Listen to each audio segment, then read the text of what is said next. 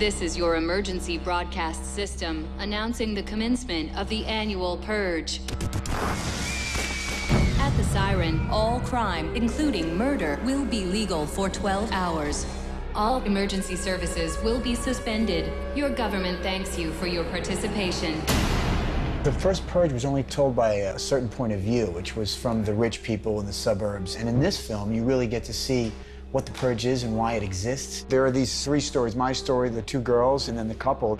My character wasn't a guy who would purge or kill. I'm not a killer. You can't go out there.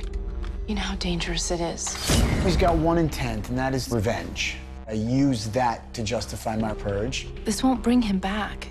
It won't make you feel any better. It's late. You need to leave. We're on our way to my sister's house to wait out the purge. Our car gets broken down, and we get stranded in the city. Purge night, everybody is a little bit frightened because you never know what can happen, especially for people in our situation. We don't have that much protection because we can't afford it. What is this? Ava begins as a fairly passive single mother of Callie, but there's this incredible journey that she takes on this night of purge.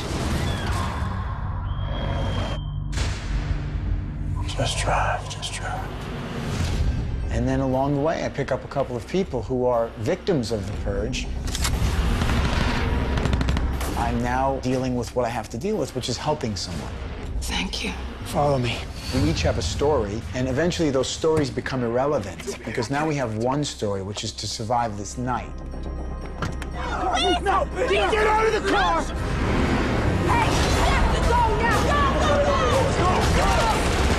It's all about survival, and your priorities get clear very quickly.